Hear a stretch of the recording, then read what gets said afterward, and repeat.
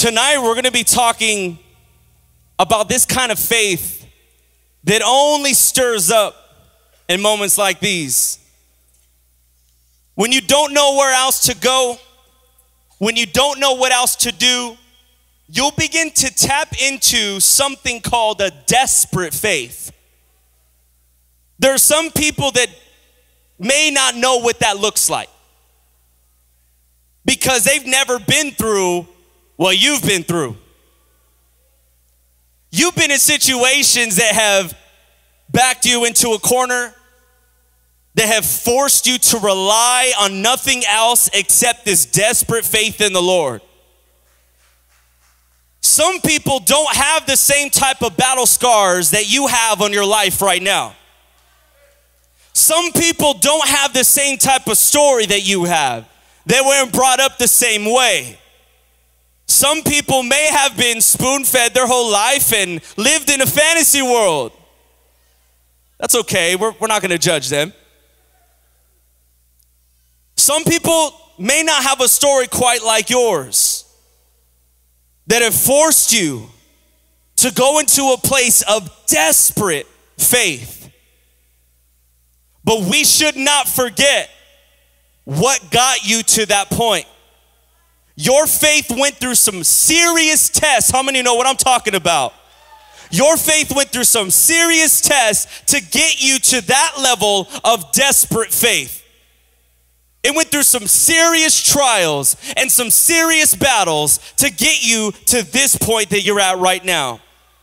Everybody, all of us have been given some measure of faith, but desperate faith must be developed. A deep faith must grow. Today, I want to teach you how desperate times birth desperate faith. Say that with me. Say, desperate times birth desperate faith. Now, when we look at this scripture, we can see that there are different stages where someone's faith begins to develop. Now, the Bible teaches us that all of us have been given some measure of faith. So at everyone's starting point, we've been given faith. What is faith? It's believing for something that you can't see. If you want to sum it up, that's the easiest way to sum it up. Faith for something you can't see. Believing God for something. And many of us have been believing God for things. We believe God for our salvation. We believe God for breakthrough. We believe God for a healing. But everyone's faith goes through rigorous tests and trials only to develop it to get to the next stage and the next stage, eventually getting us to this desperate faith. And the first stage that I think all of us are in when we have this type of faith is stage number one, the ask. Someone say the ask. Ask with a K, just making sure.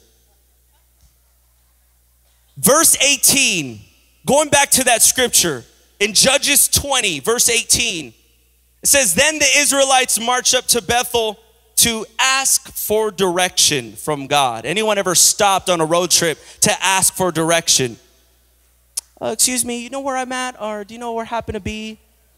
I'm looking for brown sugar. Do you have brown sugar? What aisle is that in? If you could just point the way.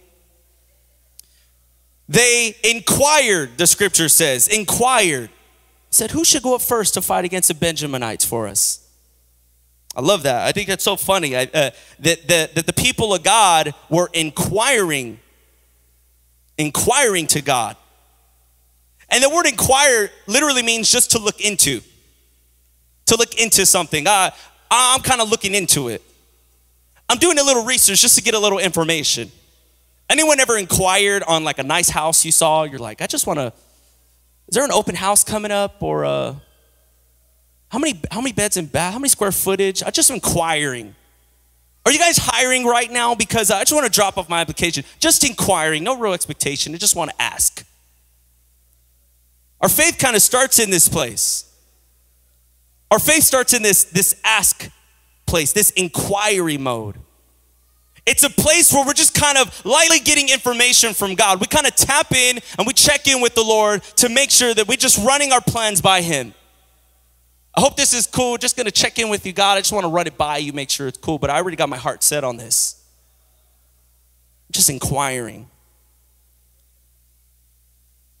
The problem is we can't win a spiritual war with an inquire faith. See, the type of fight we're in right now is not something for the lighthearted. This type of faith we're in, we know it's not something just for anybody. We're talking about a real spiritual fight for your soul.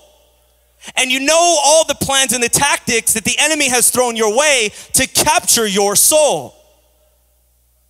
He's thrown drugs your way. He's thrown sexual immorality your way. He's thrown violence your way. He's thrown unforgiveness your way. He's thrown anger your way. I'm just naming off a few things, and I think we're probably covered about 99.9% of people in this room, including myself. The 0.1%, that's Jesus. He's sitting right over here. This inquire faith can't get us through these spiritual warfare and these spiritual battles that we're facing today. We're in a real life spiritual war for our souls that we cannot bring an inquire faith. Just kind of lightly asking, just kind of checking in with you, God. If you can kind of get me through this, that'd be cool. That's not the kind of faith that gets that. When I think of an inquire faith and I think of the battles that we're facing today, I just can't help but think that God must be trying to do something deeper within us, that there must be more than just a shallow level of faith that we're just dipping our toe in. I think that God must be doing something to really snatch our heart and to stir our faith up, to really believe that there is more than just the shallow end of the pool. That God has something deeper and greater in store for you and I, and it doesn't just have to settle with what you see right now. And God is saying it's time to go to the next level of your faith. It's time to develop a desperate faith in me. So I have this inquire faith. They just kind of running it by God. But we need to let our faith grow past the ask. Let your faith grow past that. What do I mean by that? Let me bring it into a real life situation. Have you ever asked God for something and it turned out completely opposite of the way you thought it was going to turn out? You asked the Lord for something and you're just, maybe a better question to ask is, have you ever asked God for something and it turned out 100% like you thought it would work out? Probably not. God knows what he's doing. God knows exactly what he's doing. I remember when I was in high school was when God first began to show me, and I believe God first began to tell me and call me to be a pastor. And I started to believe that. I started to walk in it. So I'm thinking I needed to, I'm like, Lord, what do I need to do? Help me to become a pastor. Help me to become a man of God. And I'm thinking I just got to be a good preacher. That's like 5% of what it means to be a pastor is. And so I'm thinking, I know exactly how it's going to work out. And you want to know what's so funny? What the Lord showed me in that moment? One of the first things God told me when I found out I was called to be a pastor was do your homework. Do your homework. That don't sound very holy. That sounds demonic. I don't know about that. One of the first things God told me was the way you treat your homework is the way you're going to treat your ministry.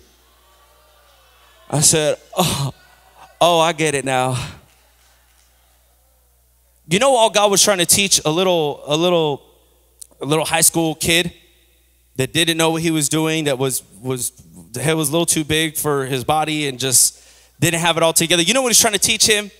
He was trying to teach him this principle. If you're faithful with little, I can entrust you with much. If you're faithful in these little things, I can entrust you with more. So my ask was, Lord, help me to become a great pastor. And God said, do your homework. I'm thinking, that don't make no sense. What does chemistry homework have to do with being a pastor? I don't know. But God knew. And why do I say that funny story? Because a lot of times when we're asking God for something, we don't realize that God's already setting us up for that breakthrough.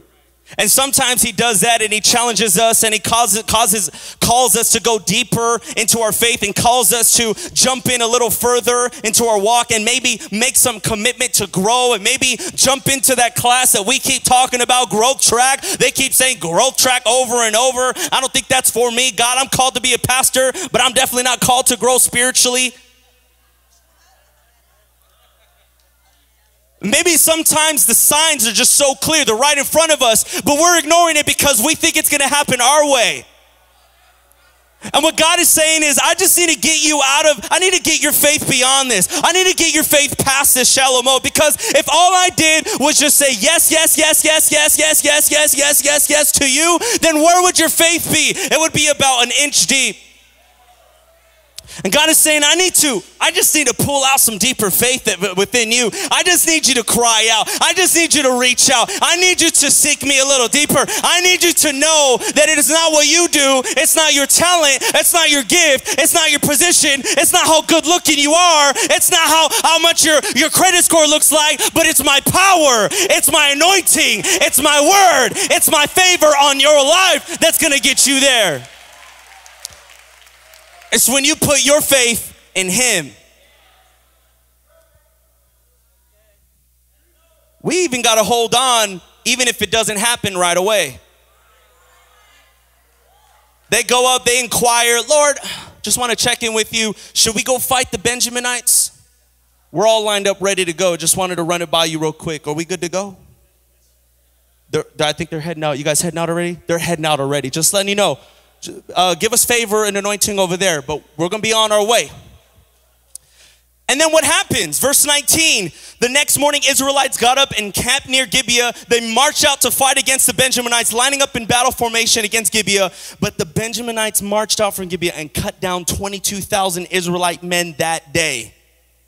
Talk about not turning out the way you thought it would. The question is, are you going to hold on even if it doesn't look or start turning out the way you thought it would? See, the kind of faith we need as a church today, especially in our world today, is a kind of faith that's willing to endure when it doesn't look like it's going to pan out the way you thought it was. Remember the year 2020? We're all trying to forget that year, but you remember that year? Everyone started this year off, this is my year. It's a new decade, 2020 vision. We gonna get it this year. And then, well, I didn't even gotta say it. You know what happened. It just didn't turn out the way you thought it would. But are you gonna hold on? Are you gonna endure? Are you gonna stick with the vision that God has given you, even if it's not looking the way you wanted it to look? I wonder if we would stick with the God who does it his way rather than our way. And that's a challenging thing, I think, for a lot of us, Pastor Rob, especially because we want it our way. I haven't been to Burger King in a long time, but I want it my way. You know what I'm talking about? But are we willing to stick with God when he does it his way? Man, I hope are we getting this tonight? Look at Matthew 7:7. It says, keep on asking and you'll receive what you ask for. Keep on seeking and you will find. Keep on knocking and the door will be open to you. See, desperate faith requires some endurance. What good is faith if it gives up after a little resistance? What good is faith if we stop at the first sign of an obstacle and we don't keep on asking? We don't keep on seeking. We don't keep on showing up to church. We don't keep on showing up to our Power 12. We clock right out the moment we hear or face something that doesn't tickle our ears a little bit. Don't stop when you get hit. Don't stop when the devil tries to punch you back. Don't stop when it doesn't go your way. Don't stop. It's funny, there's a story that one of the young adults reminded me about. Diego Reyes, where he's in the building somewhere. Awesome man of God. If you don't know who Diego is, you'll find out soon enough. He's a powerful man of God. He preached a message at a young adult service. on Friday nights at 7. If you're a young adult, show up Friday nights at 7 p.m. They're fire. He preached a fire word. And he brought up this story. He brought up a story actually about me. It was a funny story. And he was talking about a time I had mentioned to him, a time in my life where I felt like the enemy was just hitting me over and over and over and over. And I felt like I just couldn't get it all together. I was crying out to God, and it was a hard season in my life. And I felt like the enemy gave me a blow. And so what did I do? I remember, I think I was in high school. It was like one of our breaks. And I said, you know what? I'm so upset at the devil. I'm so upset that he keeps thinking he can just hit me without getting hit back. I'm tired of just letting the enemy just take advantage and do what he wants to do. That's not gonna happen anymore. I'm no longer gonna let the enemy hit me without me hitting him square in the face. So what did I do? I got my Bible.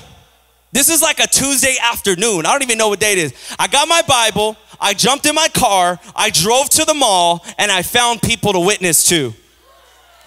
I'm driving to the mall thinking, what am I doing? This is silly. I go into the mall thinking, okay, now I'm a little nervous. And I just start talking to random people. I find a guy sitting by himself. He's got this big leather jacket on, some big biker dude, and he's biking. And I go and I sit down, I just start talking to him. I don't even know how to approach a guy like that. What's up? Hey, what you eating? That's cool. I don't even know what I said. But I start talking to him, and I just sit down with him. We start having a conversation, and I talk to him about the love of Jesus. And I tell him, you know, God loves you so much.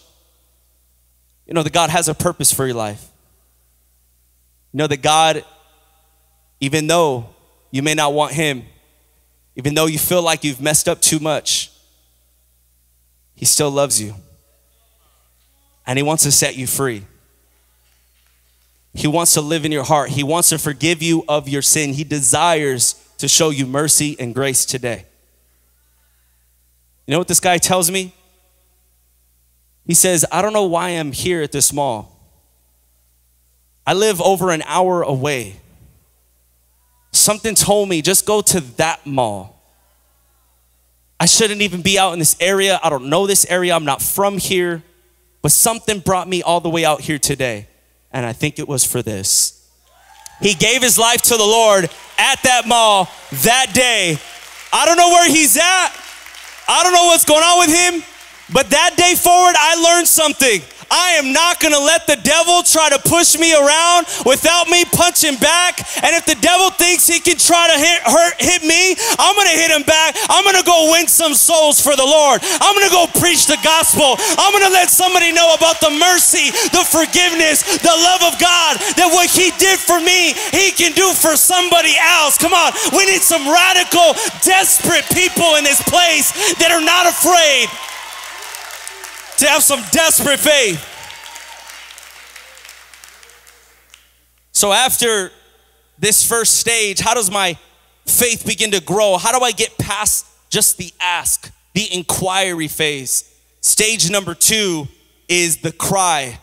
Someone say the cry. Verse 22 says, but the Israelites encourage each other, and they took their positions again at the same place. That's a word right there. The Israelites got back into position. Someone say, get back in position. I don't know what kind of fall you had. I don't know how hard it hurt. I don't know how many people you felt like you disappointed. I don't know how disappointed you may have felt in yourself. But I'm here to let you know, the word of God is not to run away. The word of God is to get back in position, to get back to that place, to jump back to the arms of God, to jump back into his love and let him heal you and forgive you and give you a brand new start in Jesus' name. Desperate faith develops when you get back in position after you take a hard hit. I don't know everyone in here personally, but I can say this with certainty. that you haven't been perfect. And as a result, you probably have thought about giving up or quitting or turning around and going in the opposite direction. But you're here now. You made it tonight. You entered these doors, you sat down in here, you're watching online right now, and you're hearing this message, and I'm here to let you know, you did the right thing by being here tonight. Desperate faith doesn't develop in perfect people. It develops in people that get back in position even after they stumble a little bit. Am I talking to anybody in here who maybe had a little mess up or two, who maybe got a little dirty, who maybe had a slip up, who maybe did something they're ashamed of, but they're saying, I'm getting back to the feet of God. I'm jumping back to the cross. I'm giving my heart back to Jesus, and I am not done yet, because I know that God is not done with me yet.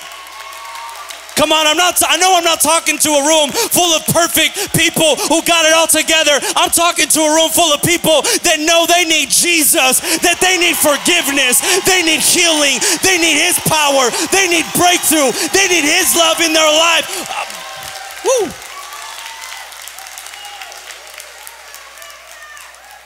Just imagine the Israelites in this moment. They lost 22,000 men, and they get back not just in the same position, lining up in the same way, but in the same place, the scripture says. The same place. It wasn't weeks before, it was the day before. I'm sure that there was not a lot of cleanup happening. They're looking right now at their dead brothers out right here in the army, and they can see their dead friends, and they're getting right back into that place in the battlefield. Going back to face the same test, the same demon that tried to take you out, mustering up the confidence to go to war once again, even though you took a blow. But I got good news. Proverbs 24:16 says, the godly may trip 7 times, but they will get up again.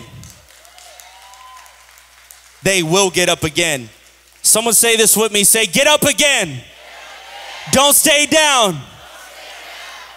See, the cry began to develop at this moment in the people of God. Their faith went from one level of just an inquiry to now they started to muster up and develop a cry within their spirit. And it says in the next verse, in verse 23, they got up to Bethel and wept in the presence of the Lord until evening. They wept. They wept.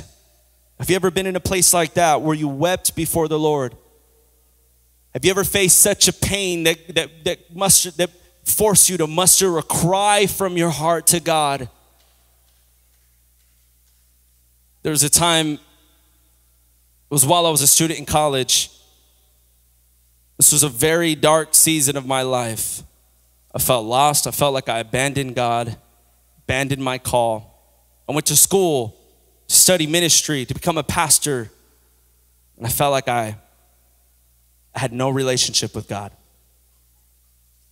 remember one night I was working a night shift. We're closing up the store, and in the middle of my shift, I cry out to God. In the middle of work, I'm crying out to the Lord. I'm saying, God, I need you. I don't know what to do. I'm sorry. My eyes are welling up with tears. My coworkers, I'm not showing my face to them. There's a cry in my heart. So after we're closing, at this time I worked at Coffee Bean. Shout out to Coffee Bean, love Coffee Bean. I'm Team Coffee Bean, not Team Starbucks, sorry. In this time, we're closing up the store, and lo and behold, a pastor comes to the window. And mind you, we're already closed. A pastor comes to the window, and I instantly think, God, is this you? So the pastor comes to the window. There was something, I think he forgot, or there were some donations he was picking up. And I could just feel my hands trembling, realizing that God heard my cry. He heard me, and he responded so quickly. I'm giving him the donations in the window. My hands are shaking. I'm looking at him with a blank stare, and no words come out. He looks at me like, all right, bro, thank you. I chickened out. I didn't tell him that I just prayed. I didn't tell him that I just cried out to God. I didn't tell him that he was an answer to my prayer. I just let him go. He left. I felt even worse. I'm crying out to God again. God, I'm sorry. If that was really you, just do something. He ends up calling the store. After hours. And if you've ever worked in like the fast food places, you don't answer the phone after hours. We're closed, sorry. It's tough luck. But I grabbed that phone and I just have this hunch in my spirit. I answer the phone. Sure enough, it's him. It's the pastor. I don't remember why he called. I know why he called. I don't remember what his reason was. But I tell him, I just got done praying and asking God for some help, and I know he sent you.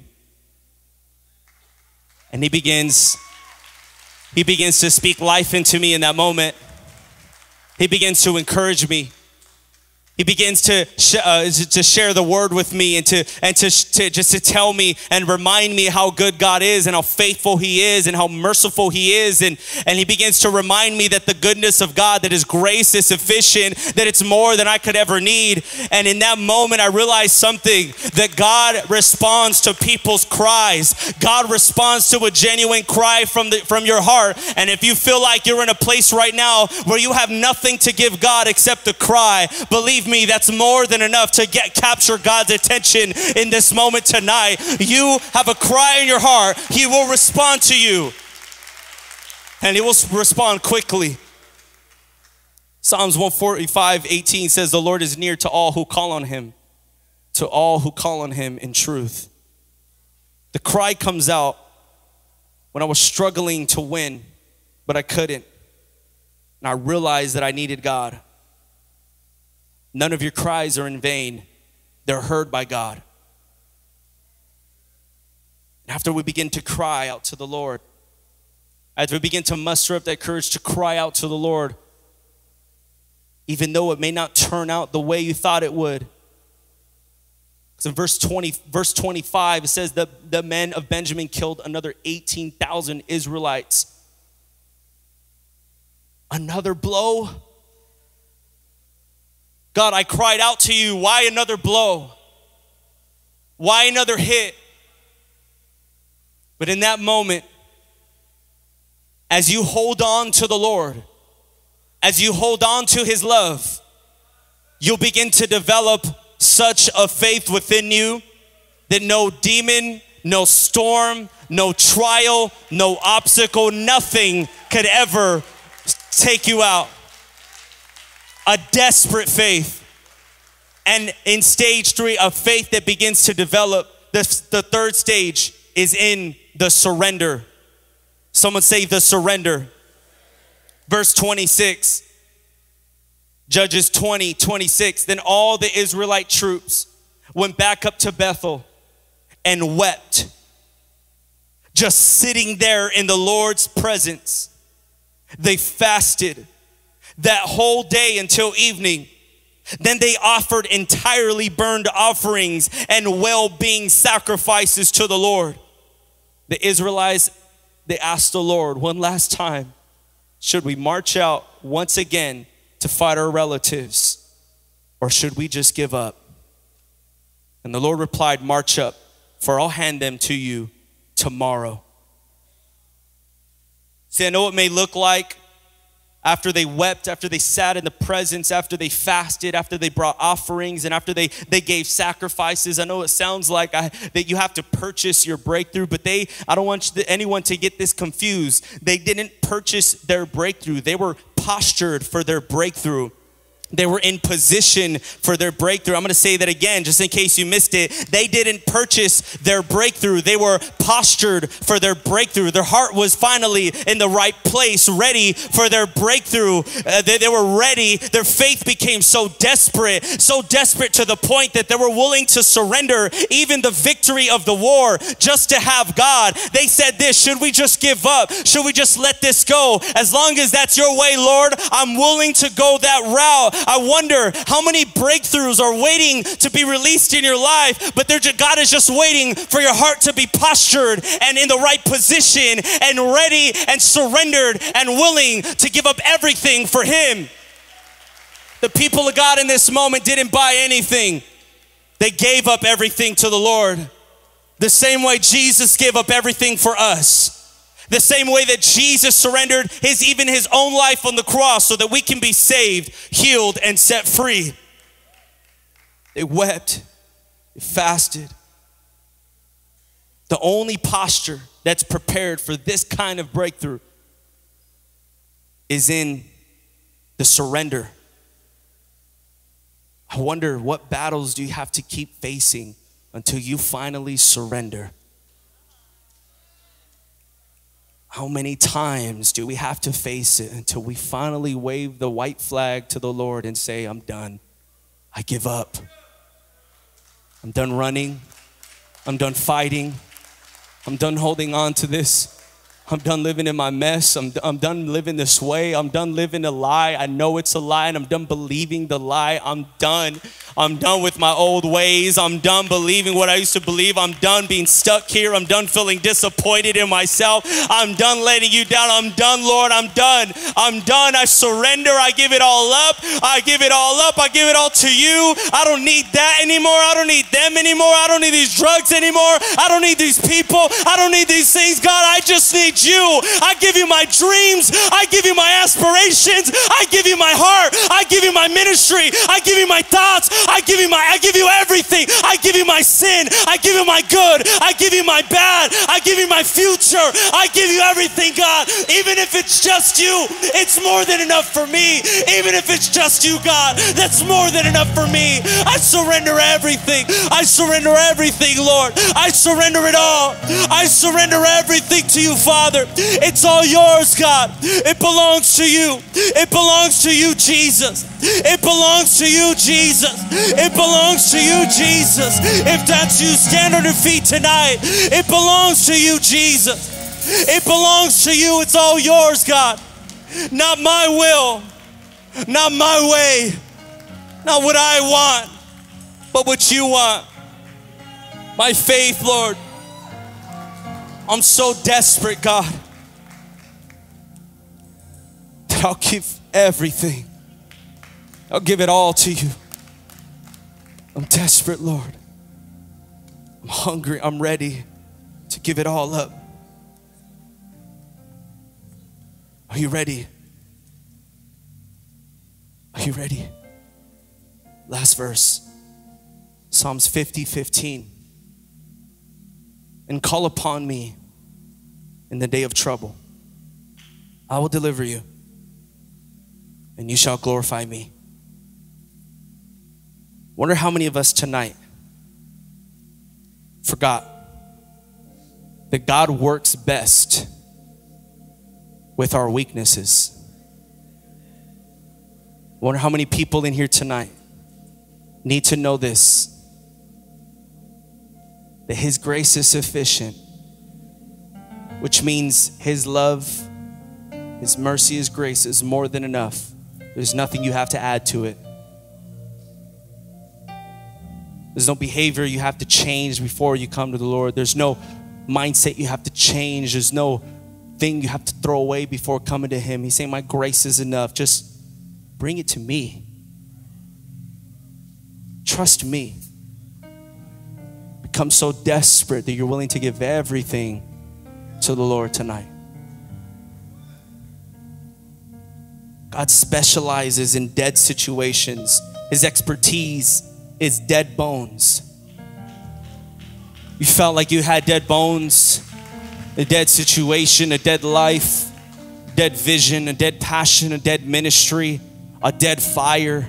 a dead hunger, if you felt like these things were dead, well, I'm here to give you good news. God specializes in the dead things and bringing dead things to life.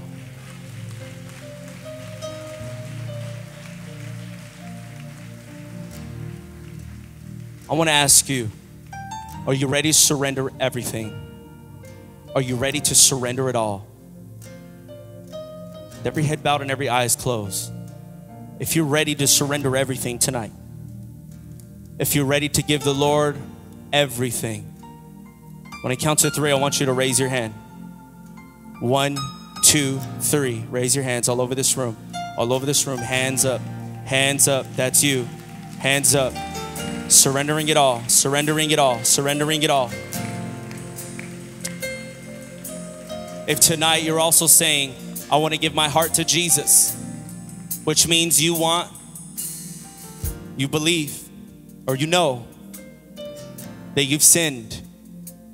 You recognize you haven't been perfect, as we all have. We've fallen short.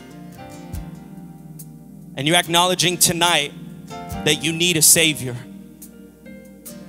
See, Jesus, He came to die for us while we were yet sinners, not before we got it all together. He did it, not after we got it together. Tonight, you can put your faith in Jesus. We can repent, turn from our old ways, and turn to Him tonight. By show of hands, if that's you, if you want to receive Jesus in your heart, then at the count of 3, I want you to raise your hand. 1, 2, 3. Raise your hands all over this room. You're saying, that's me. That's me. I see your hand. I see your hands. I see your hand. I see your hand.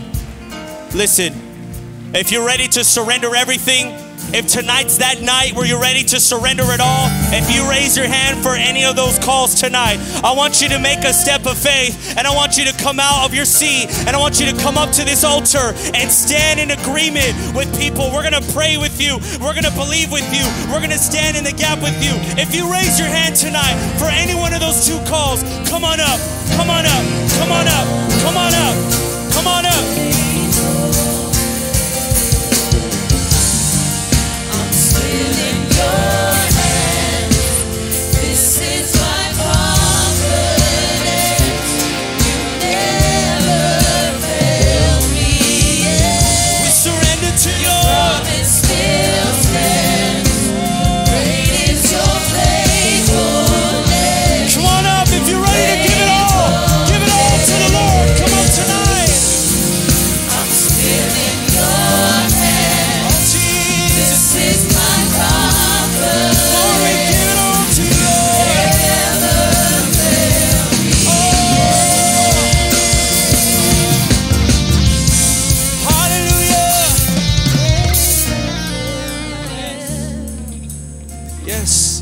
Yes.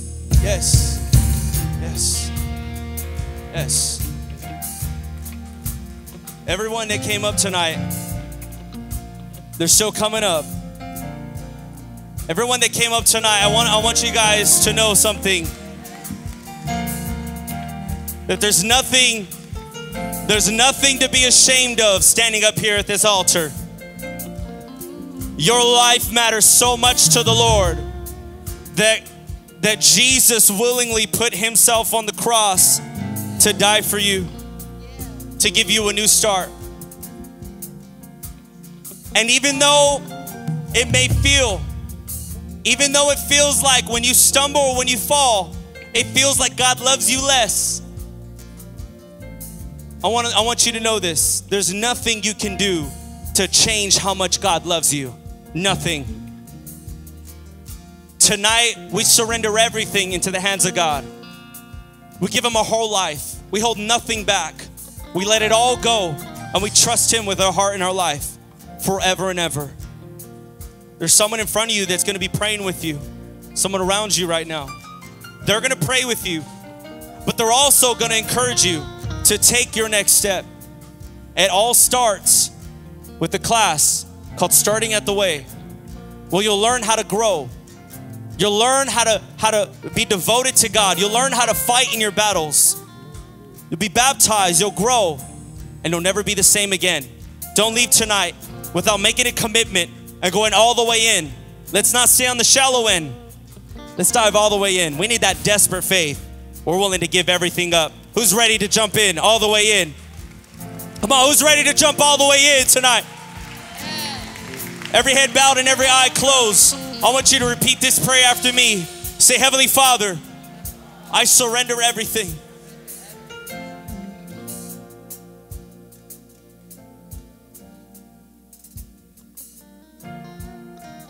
Just sit there, just sit there, just sit there. Say, God, I surrender. Say, God, I give you everything. Thank you for accepting me, for loving me. I put my faith in you, Jesus. I believe you died on the cross. I believe you rose from the dead to give me a new life, to give me a new start. My faith is in you. I trust you, God.